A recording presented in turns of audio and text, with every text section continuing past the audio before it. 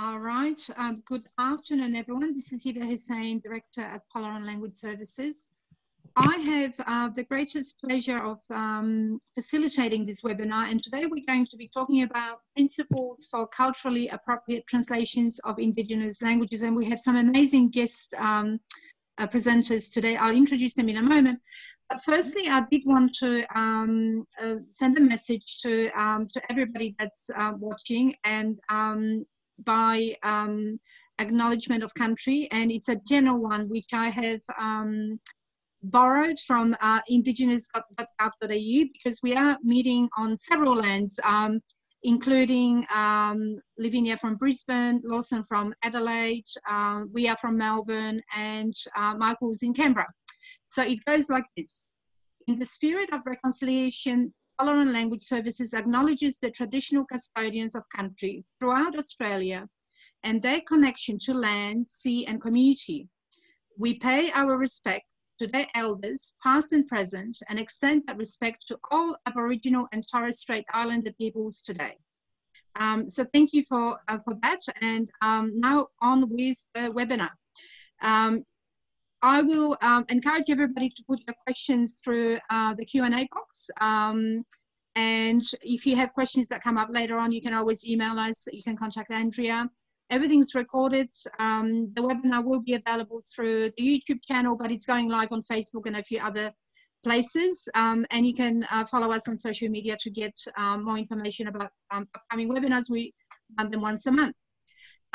So on your screens, shortly you'll see Michael, Lawson, and Lavinia. So let us start with Michael, who's the manager of national operations at NAATI, which is the National Authority for Accreditation Authority for Translators and Interpreters. I think it's the official term, but everybody knows them as NAATI.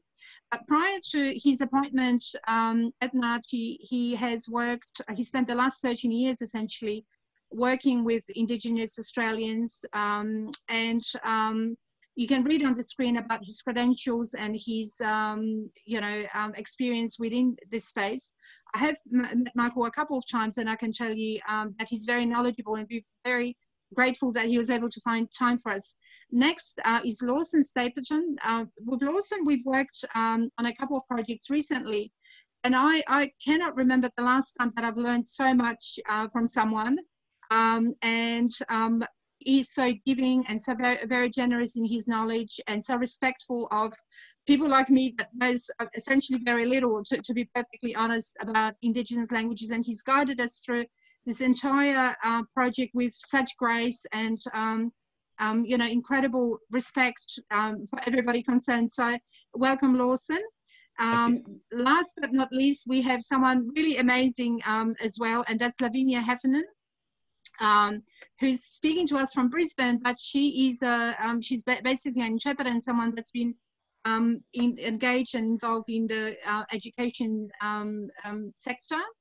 But Lavinia is a NAATI-certified Luritja Pintupi into English translator, and she also has a bachelor degree in general studies in education from QUT. So each of our presenters will talk a little bit more about who they are and what they do shortly, but this is about us. This is our 20th year of operations. So November 2000 was the month where it all started happening. Since then we have come a long way, let me tell you. It's no longer my kitchen table. We have a pretty big operation. We keep hiring people, which is very exciting.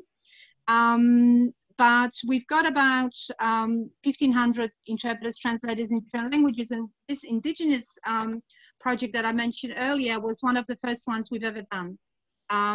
So moving on, thank you, Andrea. What do? We do everything to do with languages, but we are gearing towards a little bit more nowadays into the space of co-design resources, and that is because I feel, having worked as a translator interpreter for many years, that we don't do enough community consultations when we develop resources for our communities. So we've, for the last 6 months or so, we've been dabbling quite significantly, quite heavily into discussing what resources the community want, rather than translating everything for everybody that nobody reads, okay? But on top of that, we do English and, plain English and easy English resources. We do a lot more videos, podcasts, multimedia resources, and also a little bit of interpreting, but not a lot.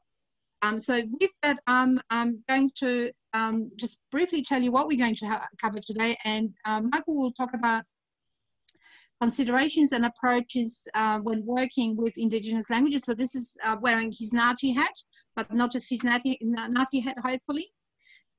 Lawson will talk about catering for Indigenous translation projects. Lawson is a general manager at ABC Multilingua, and he has, well, the organization does specialize in Indigenous languages. I think Lawson will tell us a bit more about that. The highlight of today is hopefully Lavinia's presentation, and she called it a day in the life of a Luritja Pintupi translator. So very keen to hear from everybody, but over to you, Michael, first. Thanks, Eva. Yeah, so g'day everyone, and I'm humbled to be online with such great people, and I'm always humbled in this business because I am terrible with languages myself. As far as language goes, I'm far better at operating social enterprises. So I've been fortunate, I guess, prior to NAATI to have worked with some great Indigenous businesses over my time. Arnhem Progress Aboriginal Corporation, for those that don't know, it's the largest Aboriginal corporation in Australia. They're fully independent. They don't rely on government funding, so they self-generate funds to contribute to the social and economic development of their people. They were formed in 1972 when the Methodist Overseas Missions left Arnhem Land, and left at that point. It was a group of 7 stores in the Northern Territory, and over time that organisation, and when I was there, has grown quite large and is now the largest Aboriginal corporation. There's a couple of others that are sort of about half the size that I know of that rely on mining royalties and the like. But that's pure commercial enterprise that when I left, which was a few years ago now, but 1,000 Indigenous employees across Northern Territory and far north Queensland, 21 distinct language groups, over 27 of those communities, and obviously some variations in dialects or different languages within those, but sort of 21 overall. So the furthest east and north that we went when I was there was in the Torres Strait, Juan, sort of 5 kilometres off the coast of Papua New Guinea. And the furthest southwest we went was Large Manu in Warlpiri country in the Northern Territory. So really big breadth and scope. 84% Indigenous employees, and I think that really set me up, which it seems like a little bit of a different move into NAATI for me from that. But what it really showed me is the need for social enterprises, which I consider NAATI a social enterprise. We're a not-for-profit. We generate our own funds, but for social enterprises to have successful businesses to be able to continue to meet their mission and needs of the people that are with us. And, you know, with ALPA, the jobs themselves were one of the key functions of that company. But in addition to that, I mean, we were doing $1.6 million a year of direct financial assistance and welfare programs out of the successful operations of that business. We had every board meeting that we had, you know, for anyone that's involved in board meetings, usually you try and get them over as quick as possible in 3 or 4 hours. But every one of our board meetings when I was with ALPA went for 2.5 to 3 days. And we flew, the company is owned by the people of 5 communities, Galawinku, Gapuiak, Ramangining, Milingimbi in northeast Arnhem Land, and Minjalang in west Arnhem Land. We would fly 1 traditional owner and 1 community representative who made up 2 board positions from each of those 5 communities, so 10 people plus a chair, into a central location, and then the board meeting would be really about getting those Australian business outcomes that we report on, things like depreciation and risk tolerance and financial returns, but making sure that all of that was properly understood by people that did not speak English as their first language. And there's much better translator interpreter knowledge coming up after this who can explain it a lot better. But I know that from my point of view, like being involved in that scenario was explaining, like strategic planning is probably one of the best examples, where we had a really wonderful interpreter, Jackie Jarwood, and he'd learned English and his skills by translating the Bible back and forth a couple of times into various languages. And we would meet sort of a week before the board meeting with him, the chairman and the key executive of the company, and we would go through what we were going to talk about, and he'd make sure that he had the words that would properly get across what we were talking about. So all the decisions that were made in what is quite a large organisation and is still going strong today, and making sure those directors have all the information they needed in the right language. And strategic plan is the one that comes to mind always as one of the best ones. Is we had as a symbol of the strategic plan the Gata, which was a spear. That's in Jumbapungu, that word, and it was all around the hunt. So the easiest way for them to describe business process was to link it to traditional words around a hunt. So we knew that the strategic plan, which the social and economic development of the people of East Arnhem Land and West Arnhem Land, the goal was when you're using the analogy, was the hunt of a wallaby. And so the outcome was the capture and killing of the wallaby so you could eat. But then all the things that led into that, which is what spearhead you'd use, what where the wind was blowing, what time of day you'd go, what hunting partners would go, what sort of wood you'd use, who you would divvy it up to when you actually caught the wallaby. All of those were able to be used as words to link to modern economic concepts that related with Australian business, and that was a way to properly get those concepts understood.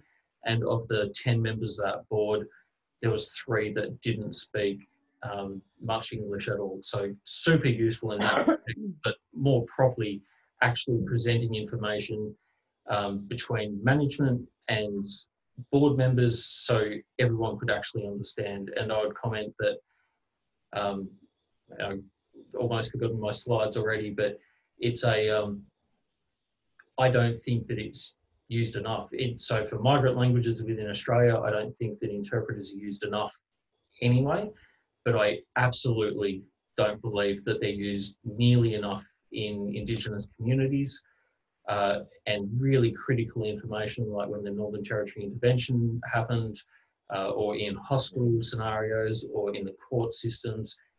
There's just not enough use of interpreters and translators to get critical information across, and I think that's it's certainly not a cure-all for some of the socio-economic disadvantage that is experienced by Indigenous Australians, but I think it would go some way in addressing some of the concerns. And I give an example of a mentor of mine, and he was a director, and I won't mention his name, but I worked with a really great man who came from Minjalung, and he was a traditional owner. He was one of our board members, and he broke one of the vertebrae in his back while fishing for turtle. He was lifting it out of the water and cracked one of the vertebrae out of his back. He was a youngish man, sort of late 30s, and he was checked into Royal Darwin Hospital, and he didn't know what was going on in that place. And we kept going there and visiting him, and we were trying to do what we could as a business to assist him. But he ended up just checking himself out one day because he's like, I'm over this, I've got to go. Went back home, and he ended up passing away. Stop for a sec. He ended up passing away from a very basic complication from that injury in his home community. And the only reason that he ended up there was because he didn't know what was going on. And I hope that in my role now with NAATI, that anything I can do to stop a similar tragedy befalling someone in the prime of their career and prime of life in their community as well, anything we can do to address that situation is going to be worthwhile. So, which probably leads me into a nice segue into where we are at now with NAATI. We're seeing 90% of our credentials at the moment are in interpreting, only 10% in translating.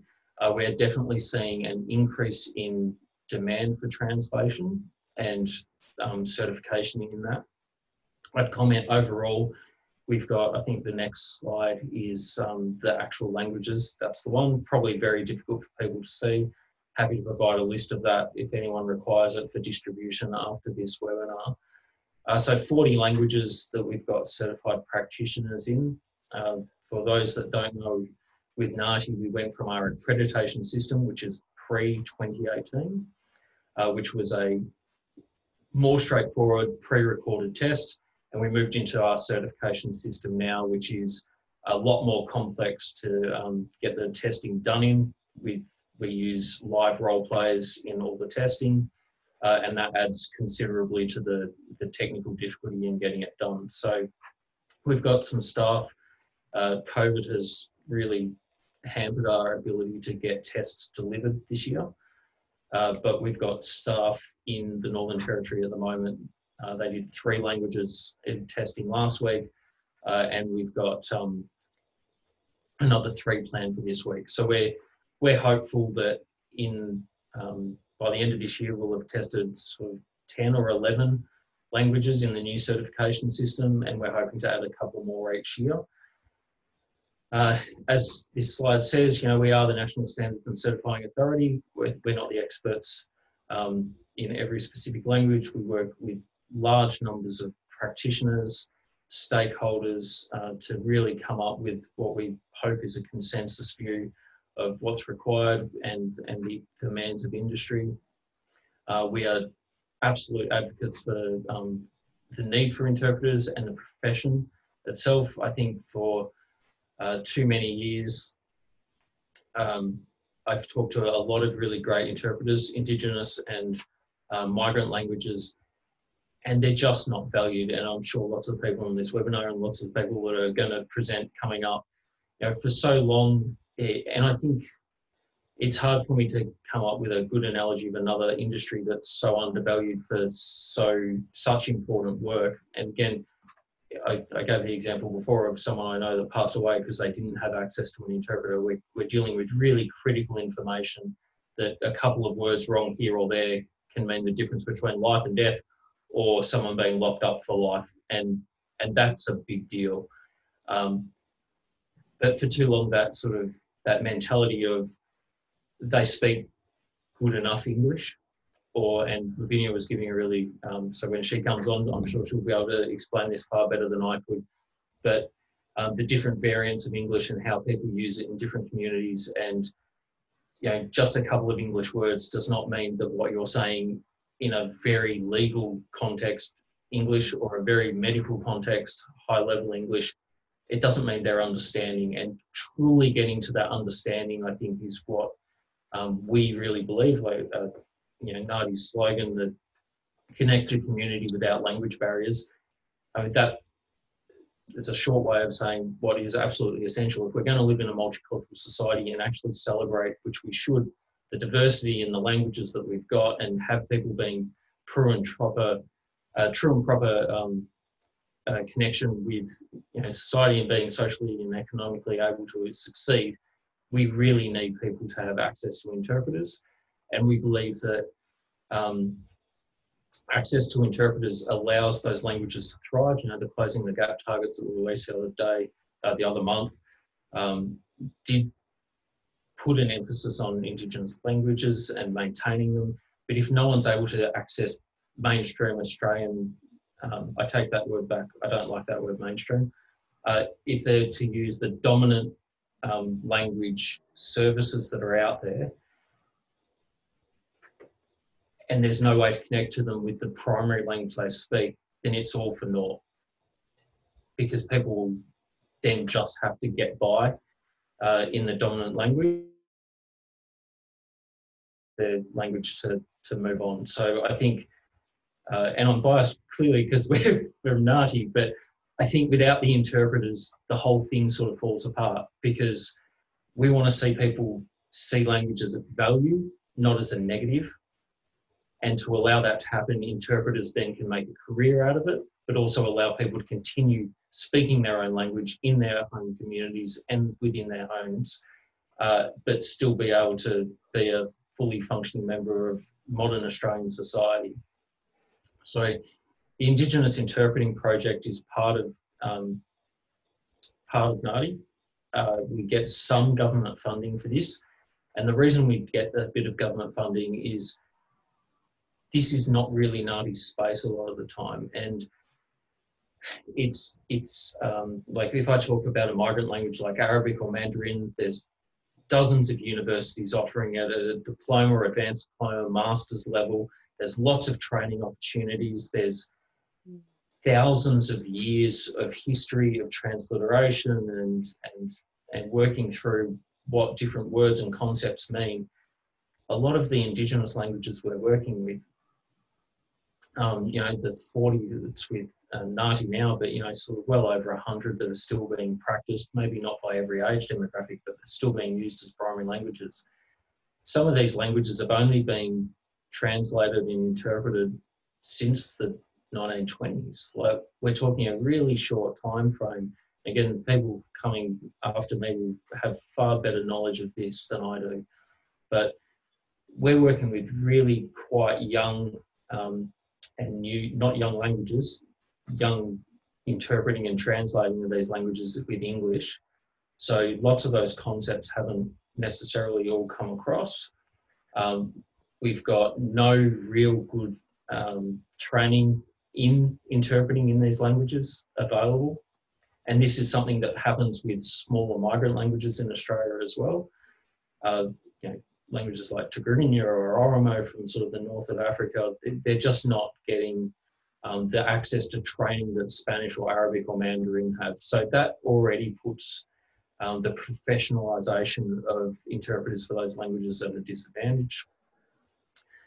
And what we find with the Indigenous Interpreting Project is we're working very hard, much further into the training space than we would normally with the migrant languages, which have access to more training. So ethics and intercultural workshops, trying to give access to, you know, those opportunities to build up skills and work towards certification. We are strongly of the belief that certified interpreters in Indigenous languages have exactly the same skills and abilities as migrant languages. We don't see them as different within our system at all. I have a personal hope that over the next 3 or 4 years, we stop even referring to it as Indigenous or migrant. We're just saying, you know, this week we're testing in Aranda, Western Aranda, Eastern Aranda, and next week we're teaching, testing in Arabic.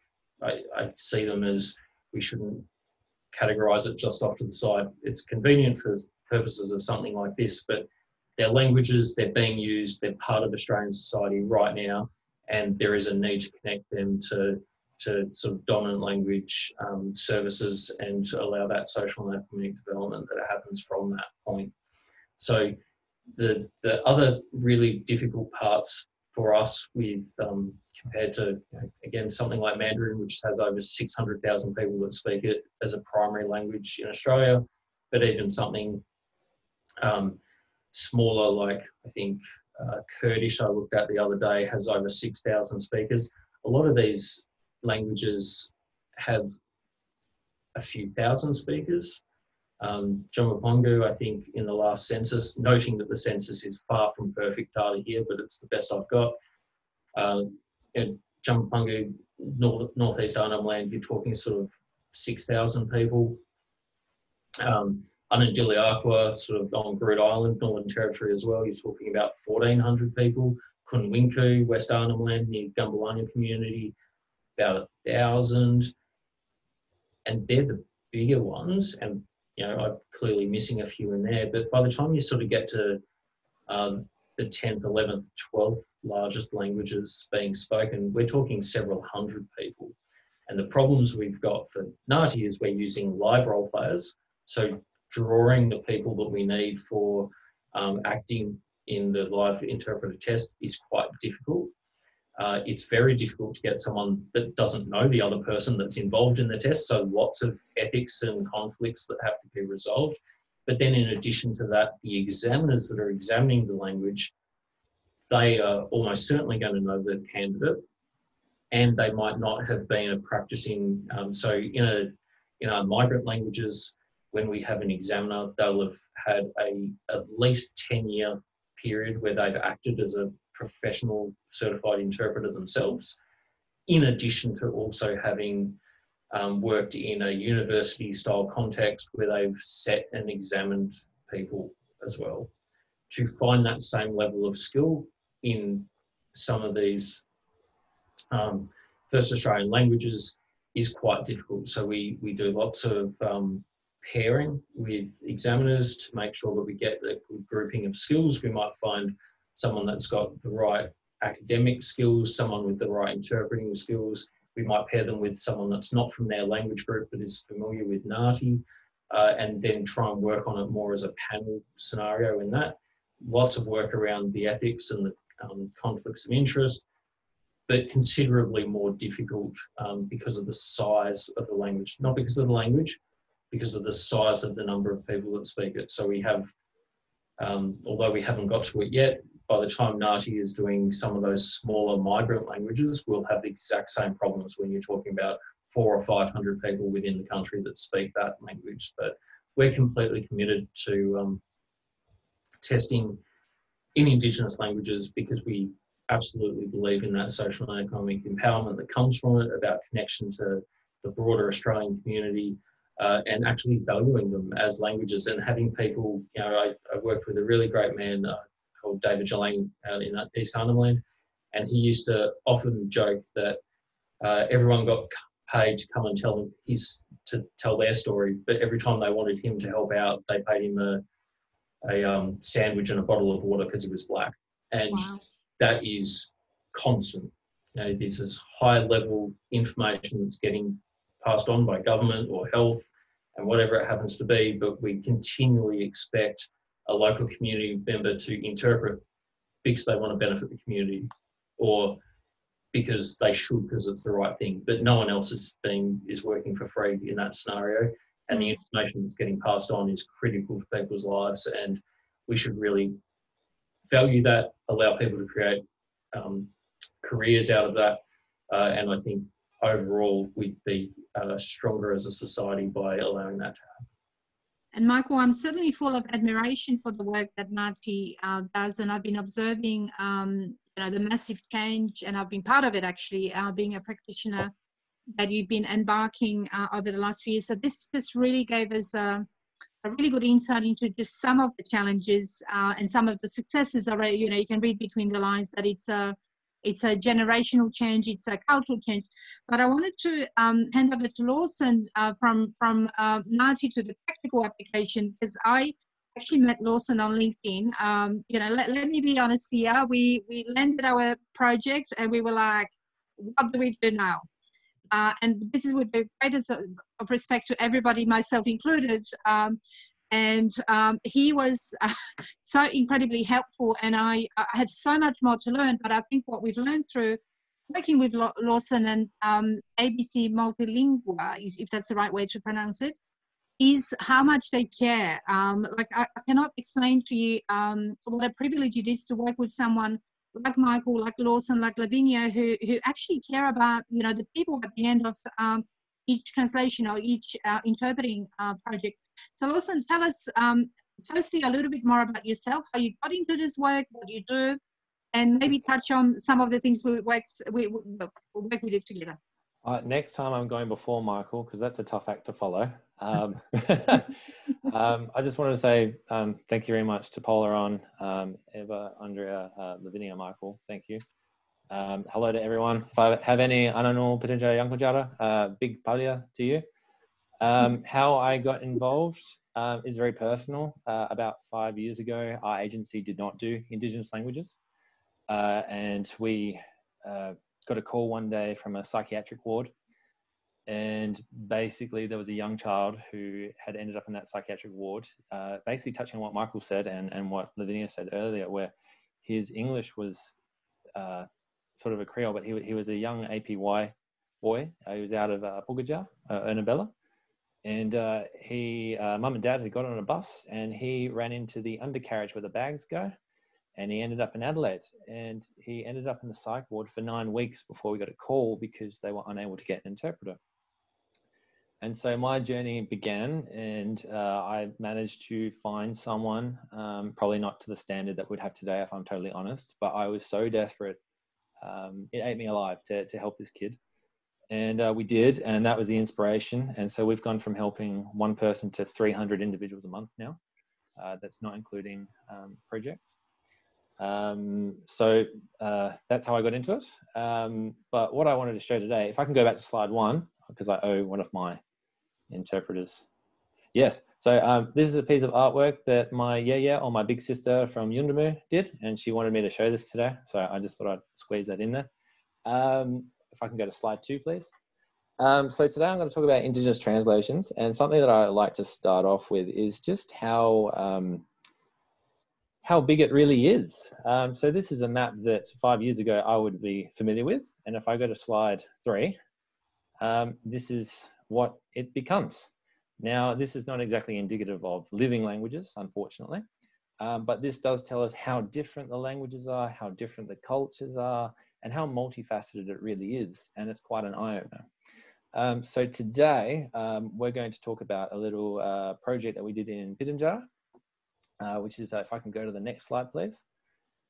Oh, so that's my team, or some of my team members. So on the big picture there, that was after 10 hours, but I'll get to that. I was very tired, and my Jamal, or my grandfather leader, he was, the guy's a machine. Anyway, I'll get to that. If I can go to the next slide, please. All right, so this is what we're going to be looking at, and I'm going to sort of run through the background. So a word of warning, I'm not going to lie, I'm still learning. Every day I'm learning, so I'm not pretending to be a know-all. I just spend a lot of time listening, and we'll get to all of that. So as a prelude, just to let you know, when we do translations, we generally do longer projects, and they're usually for the state government or federal government. We do some work for NGOs and universities. I've chosen this in particular because it's a small project, and it will sort of bring in the gravity of what's involved, because you would look at it and go, wow, that seems pretty simple, but it's not simple in ways we would think. So this project was actually for a plaque in Pitjantjatjara, and it was for a cast bronze statue designed by artists from Oak Valley, or Yalata, which is sort of West Coast, South Australia. The Juna would be the sort of closest place to go to. So the statue represents a nuclear survivors, and was gifted by essentially a cohort of universities and state governments as a gift to the Japanese government. And the statue now sits in Nagasaki Peace Park in Nagasaki, Japan. My job was to facilitate the translation from English into Pitjantjatjara, and we also did Japanese, but Japanese is obviously irrelevant. And I just wanted to say, when I was writing this, although it seems a bit involved what I'm going to go through, it sounds more complicated than what it is. So a bit of background history further on this is that the project we worked on comes, unfortunately, from a dark chapter of Australian history. I'm not sure if everyone knows, but between 1955 and 1963, the Australian and British government essentially agreed to perform 7 atomic bomb tests, if you will, in Maralinga and the Emu Field which is Anangu traditional land, south of the APY, or Anangu Pitjantjatjara. And unfortunately, a lot of our projects do carry a bit of these sort of grievances and politics. But the idea behind it was that we wanted to represent the Anangu who were forcibly removed from their lands, and in order to allow testing, but additionally those 1,200 Anangu who were diagnosed with radiation poisoning. So as you can begin to sort of understand there are sort of many areas to prioritize and understand when we're doing this, particularly for a community, yet alone an international audience. So the process, of course, we receive the translations in English, and what we do is I consult everything with our translators and our elders before anything happens. So we do an in-house assessment, and we base it on availability, a full consultation, terminology, the translator's area of expertise, the time of year we need to take into consideration, because that involves cultural events. There could be sorry business, or there could be current projects that are already being worked on, and we sort of take ticket numbers. It also comes down to hospitality and resources. So if I go through that order, availability. So community, from the translator's point of view, in my experience, community responsibilities can outweigh a translation project at any time, and we respect that. Sorry business, or in the languages I'm familiar with, Gonya, or funerals, it sort of depends on which mob or nation we're talking about. The duration can go from maybe a few days all the way up to a month. There might be family commitments and replacing family roles. If someone goes away, someone fits that role and responsibility. We respect that. And that sort of shows us how different the Indigenous family tree can be towards the West. And that's something that I didn't know or realize, and I really respect and appreciate that now, because I was fortunately given that lesson. And then we have men's and women's businesses, which I'm only going to nutshell because it would be inappropriate for me to talk about too much about that. But there's also sort of initiation, and as you can tell, that sort of causes a bit of a vacuum of availability, not only because our translators can be elders, they can also be youngers. So if they're going through a process, or if they're doing the process, it sort of causes a bit of an exodus. The consultation. So when we get a project, we can't agree without it being consulted, full stop. There's no way around it. We do that. It's out of mutual respect, because we want everything to be transparent, comfortable, and determined before we say anything. The document must be read and discussed with the translator in order to establish if the project is possible or not before making that commitment. The document is then discussed on its terminology, its meaning, and its contribution or relevance to community, which I think that's probably the most important part, and the part that we usually get pulled up on by our elders or translators. Depending on the content, it is then investigated on how to culturally appropriate it, just to make sure that it's all good. From there, we sort of come up with a timeline, sort of with the best intentions for a timely return for the client, whilst respecting the existing and cultural commitments of our translators. So we're very transparent with that it's not necessarily going to be a couple of days. It could be a week. So we're just very open about that. To prepare into that as well, obviously our agency and the translator already have a foundation agreement, which was made mutually. So when I began, I would go to community, spend time and live, breathe community, earn respect, earn trust, and we would negotiate how we did business, and we would not make a decision until everybody was happy, everything was transparent. So we have that as well. But in some cases, there are variables or additional services required that makes the need to create a more mutual quote after that discussion. So then we go through the terminology. So depending on the customer, sometimes terminology can be incredibly meticulous, or like heavy scientific matter. For example, this one we're talking about a nuclear radiation topic, or if we're talking about hydrogen, for example, something like that, which we have had in the past. The translator will essentially highlight these words and come up with suggestions of words that would be best fit for the target audience and best for the customer. So then with the client customer, we make them aware of this, and we discuss the variable or suitable language to make sure that it's mutual for everyone and it's still on point. Resources, this is an interesting one. So traditionally a translator will work from home or in an office space. Geographically, because of our difference being in Adelaide and we predominantly service Pitjantjatjara, the APY is about 1,500 k's away. So sometimes the translator will be in community, or most often our translators will live in community where the resources are not always available. So it creates two options. If the resource is available, depending on our chat and, you know, taking that into consideration, it might get done via video link like this, and we discuss we're on the phone. You know, but simple things like need to ensure that computers, audio recording equipment, food and stuff like that are available. The other version is that we will go to the lands where it's more comfortable, or we will ask the translator to come down, and I have a lot of family who come and stay with me. So it makes for a good time. So with the resources as well, we also have to make sure with formatting in fonts is done well, because depending on the language, it's not always available in all fonts.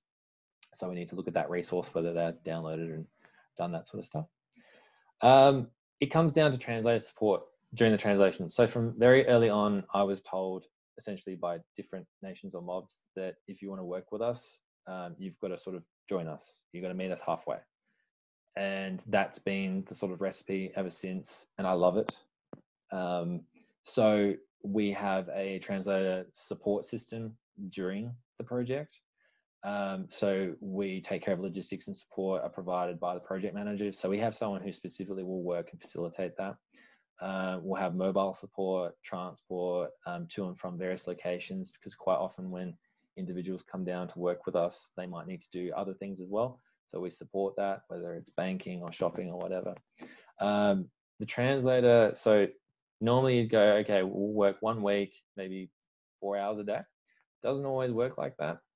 So a translator might only be available for 2-3 hours on one day, but the next day it's 12 hours. And hence that photo before, that was a 8 or 9 hour session with Jamal, who's 68. And I was absolutely knackered, and he wanted to keep going. I had to pull up stuff. So we have, it sort of fluctuates, but it gets done. The day is usually coordinated around facilitating the translator with their needs. So that could be family as well, you know, making sure food's done. If we need to help with some social stuff, or, you know, going through consulting, assisting with typing, that sort of stuff. Depending on the relationship, you can end up being a babysitter, which I don't mind at all. That's cool.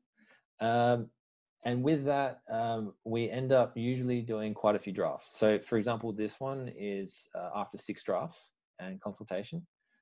And then it basically goes for elder approval, particularly if it's community orientated. So this translation, or the translation in general, so we'll leave the original document, obviously, because that's our gauge of what to refer to. We'll do a back translation. So on here, you can see the original and a back translation, and you'll notice that it's fractionally changed and it's appropriated. This is a 6th draft. And basically it just sort of shows what's going on here. So ideally, this is what will happen. But it's all based on the biggest challenge is not so much that, it's more so the client. And I don't say that in a malicious way at all. But the map is a great example of, we'll quite often get a request of, we need an Aboriginal translation. And I get that. I was there 5 years ago. And so we sort of split it down the middle, where we have clients who are willing to listen and engage, and will incorporate the translator or the elder to consult about it, because it's not my place to talk about that language. So I'll facilitate that, so we can do a Q&A to make sure that everything's done appropriately and everybody understands. We do have a lot of customers or clients who will just do it in Aboriginal, and that is the hardest one, especially when they're not open-minded to go, oh, okay, hey, as Michael sort of said, I think the interpreting and translating industry is a wee bit sort of neglected in being recognized for its professionalism and how effective it really is. And so we get that attitude, and that's quite difficult to deal with. And we overcome it in the end by either declining or they'll come to the table in the end. But essentially, I was trying to keep it as short as possible. That's sort of the background. So I hope that sort of answered a few questions, but I have nutshelled it as much as I can. You did. Thank you so much. And I have to say, as your client, essentially, I cannot recommend you highly enough because of the respect and the education that you gave us. And, you know, it wasn't anything that was particularly easy, but we tried to be, you know, respectful of what you were telling us, but also of deadlines, all kinds of things. Yeah. At the end of all of that, there's our wonderful Lavinia, who is the person that does the translation. So thank you for your patience. We are running a little bit behind, but we're very, very keen to learn about what you do. And we know that you have a busy little practice that's getting busier and busier. And you're also a mum of 3 kids and all kinds of challenges in the way. But tell us, do you love your work, firstly? And if so, what does that mean in terms of producing translations? So can you repeat that question? I didn't quite hear you. I just wanted to know how much you love your work and whether that influences the quality of the translation, loving your job. First of all, ngai lunchri nyong kanya kala nang juta ko rupa nyala nyina nyinga kulini ka pa radio nang ngai pispin lang nyura ngari laur maung kanyo. So hello to you all that understand Luritja Pintupi out there, which is a dialect of Pinjara and Yankunjara as well. Look, I love my job. I love interpreting and I love translating if I get the opportunity to translate. I like to do it well. I don't want to do shortcut work, as you guys found out recently. And going back to what Lawson and both Michael, what they were talking about, is really important for our people to know what's being translated, especially in a hospital setting, especially in child protection setting, especially in the mental health setting.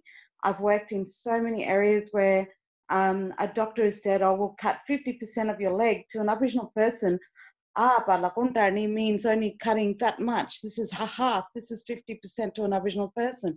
So even understanding the different interpretation of what half means in one language and one culture to another. So I love what I do, and I love educating people about the differences between the Western world and our world. And, you know, I think it's important that people understand that, you know, one meaning to one language means a different thing to another. Another one is take this medicine. Take, what does take mean in English? There's so many different meanings for the word take. And I was listening to somebody interpreting into Luritja Pintupi and into Pinjara and Yankunjara and Aranda, and they were saying, take it physically, take the medicine. They weren't saying, you know, orally drink the medicine or orally eat the medicine. So, so going back to what Michael and Lawson highlighted back there, the importance of understanding the English language is really important, and having the right people to translate and interpret that is really essential, especially back home on country, where there's a lot of people speaking the languages, home languages. Don't make the assumption that they understand what's being said. Classic example was yesterday, we got a phone call saying that my father-in-law was in ICU and was about to pass away, and in his last few days, I ring the hospital to confirm the story, and they said, no, he's just got a sore foot. So, wow. the interpretation and meaning gets lost, and it's, yeah, it's... And Lavinia, in your work, what is the most challenging aspect of what you do? Is this the cross-cultural issues that you've spoken about, or something else? Look, recently I did do translation work on COVID-19 and translating, and I was just looking at what you put up, Lawson. I could see the battles that you would have come across trying to interpret, and I guess I had a little bit of a giggle as well, because I fully understand that people don't realize how complex it is to, you know, explain something like, you know, those scientific words or those medical terms, and trying to explain, oh, you're going to wear a mask on your face or glove on your hand and you might get a bit scared. You've got to, you know, think outside the box and think, well, how can we describe something like that? Well, then you can also borrow English words and go, oh, like it's you've got to think outside the box. It's not as easy as, oh yeah, use a glove, you know, they'll understand what a glove is, and you can't make that assumption at all. So, but that sort of bicultural understanding of, you know, of the spaces that you work within, it's probably pretty essential to your job, would you say? Absolutely. You need to understand both worlds. You need to, well, maybe even more than both worlds, because you've got Aboriginal English that also plays a role as well, as I will Yes, discuss. you mentioned that. Can you tell us what that is? Like, Yes. some people might not know. So Aboriginal English is like broken English, except we're trying to move away from the word broken English. Some people call it Creole, some people might call it, Michael, correct me if I'm wrong, or even Lawson, Yumpla talk is a bit of a English, Pidgin? that sort of, yeah, pidgin English, that sort of English. And there's the assumption by non-Indigenous people. So I did work at the education department, where we're trying to get this information across to all our teachers. Aboriginal students aren't speaking dumb English; they are speaking a form of Aboriginal English, lexified English. And classic example is porcupine. Teacher says, "Oh, what's this in the picture?" It's a picture of an echidna. An Aboriginal kid puts his hand up and says, "It's a porky." Well, the teacher says it's wrong. Well, was the student wrong, or was the student right? It's just understanding the two different languages, and catering and being educated to understand that there are, there's different languages are spoken at home and brought into the classroom, and how can you better cater for that and understand that better and educate. It's never an exact science either, but I think one of the things I know about you, Lavinia, is that you do advocate consulting with the community and also researching more about all the things that you three have spoken about, because we are still flying by the seats of our pants a little bit, and not that we're making it up as we go along necessarily. But certainly, what would you say that investing more into research and consulting with the community, asking the community about how they want to communicate, is the way to go? Oh, absolutely. You've got to contextualize every community, like, to different situations. Like, one group of people up in the Yolngu country might have a completely different practice to the desert people, or making that assumption that we're all one people. Well, we all have our own different practices and different little, like picking out of there, we're of the same Western Desert dialect group, but they do like a 1 R with when they write words for R sounds, and we've got 2 R's for the R sound. So there's some practices that are different. That's just talking about the English writing bit, but then there's the cultural practices as well, completely different again. So you've got the saltwater people, you've got the desert people. So it's, yeah. Thanks in that, Lavinia. I think it touches on what Lawson said before as well, where someone goes, "Can you translate this into Aboriginal?" I used to use the example when I was inducting people when I was with ALPA. Like France and Spain are right next to each other. Their people look similar, the language sounds similar, they have similar histories, but you would never call a French person Spanish. No. We're doing that constantly with Yolngu, Aranda, Binning, like that. Just different history, different culture, different language, might share some similarities, but we've got to get away from this. It's just one big thing. Yeah. One language. Yeah. Putting people into boxes, absolutely. And I think I should intervene here by saying that we've gone terribly over time, but that is because you've been such fantastic presenters, and it's fascinating, really, really, really good stuff. But we've got a lot of questions which we're not going to be able to get to, but Andrea, can I ask you to maybe just ask one or two? And thank you so much for your contribution, everyone. But as you can see, there's so much to say and so much to learn and so much to educate everybody about that we've run out of time. So over to Andrea for a couple of questions, please. Thank you, Eva. Let me just go through the questions. So first of all, how many languages do ABC Multilingua cover in their scope of services?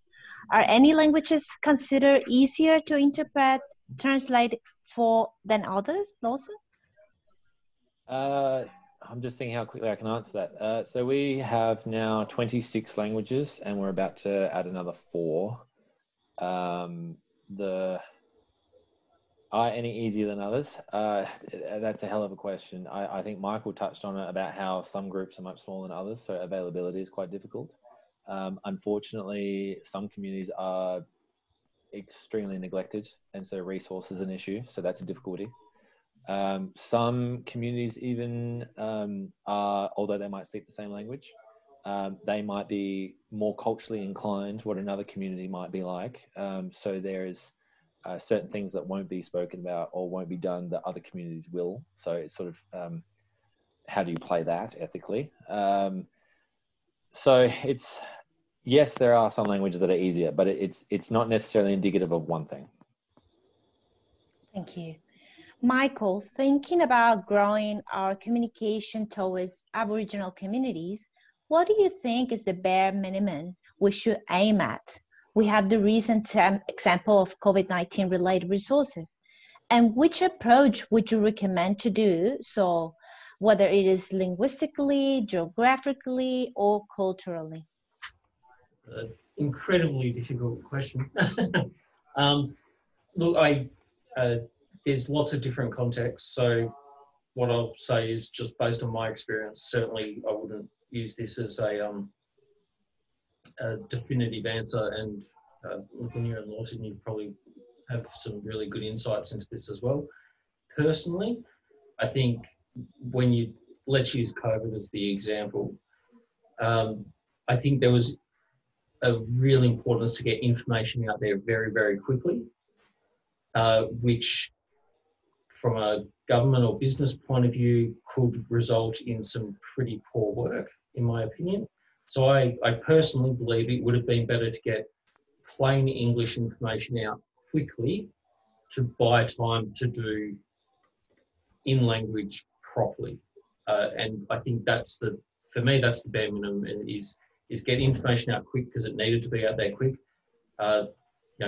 Very consciously, I'm not using the word simple English. It's not about being simple or dumbing it down. It's making it plain and getting rid of jargon. And then that buys time to actually get these really great examples from Lawson and Lavinia about really understanding the cultural nuance of it. How do you get that information across? How do you not assume prior knowledge of things so to get it done properly? I think anywhere that's speaking a language other than English as a primary language and using it in day-to-day life, and noting, someone might correct me on this, but I actually said that there's 12 languages that are strong, spoken by every age demographic for Indigenous, but there's those over 100 that might be only spoken by 50-plus-year-olds or 60-plus-year-olds. They're the ones that actually need this information even more. So it's always going to be time and cost that's going to come, will be the enemy of this. But I think if we could aim at getting simple, plain English information out quickly, and then targeting at least bigger populations that have got many age demographics speaking language other than English as a primary, I think that would be excellent.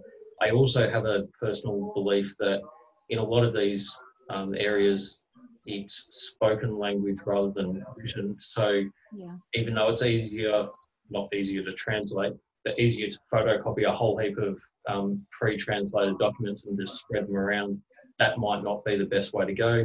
And audio or audio-visual resources, Australian Competition and Consumer Commission has done a really good example of this. It's probably 8 years ago now, but they had information posters which had plain English on them about scams and the like.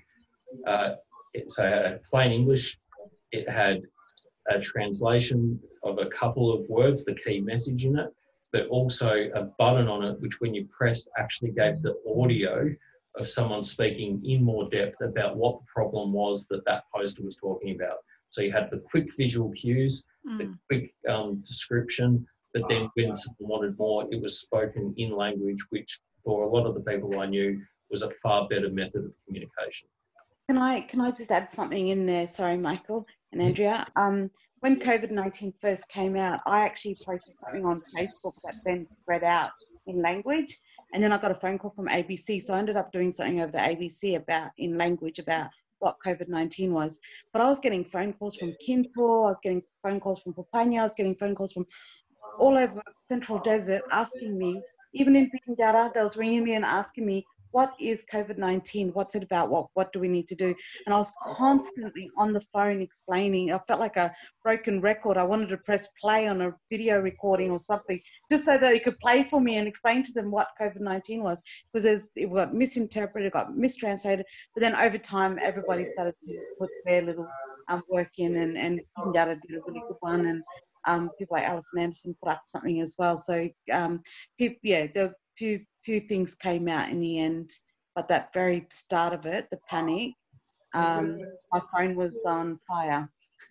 Lavinia, you beat me to it, but I was going to say, I was going to hand to you for the last few words of a quick summary. But before I do, I wanted to thank Lawson and Michael for a very, very, very interesting presentation of both of you.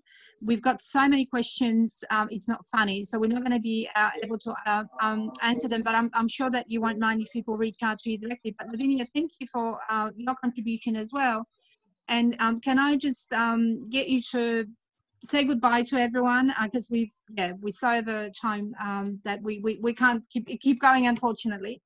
But maybe just a few last words that you wanted to share with people about your work, about the meaning of your work, actually, and how you clearly care about your community, care about the language, you care about what people are told and how. Yeah, look, I am passionate about my people understanding and getting the correct message across, not the half message. And it's really important to utilize our NAATI accredited interpreters and people like Lawson who work with people directly, so that this message can get across. We don't want people, government workers, just to go into community and just expect somebody and grab any old person on the side of the road to come in and think that they understand, because sometimes if they haven't been properly trained or they don't fully comprehend English, interpretation can get misinterpreted. So, and I've seen it many times over. So if you are going out into the community, if you want to work with Aboriginal people, do your homework before you get out there and do it. I think that's a fantastic summary of everything that we've covered today. Lawson, thank you. Michael, thank you. Lavinia, thank you. We could talk for maybe one day we will. Over to you, Lawson. I think you wanted to say goodbye, and Michael, yeah? I was just saying quick bye, that's all. We've been cheeky. Thank you so much for your time and contribution. And like I said, if people want more information, feel free to reach out to us. And have a great afternoon, everyone. And thank you once again, sincerely. Thank you. Thank you. Thank you, everyone. Yeah. Thank you. Thanks.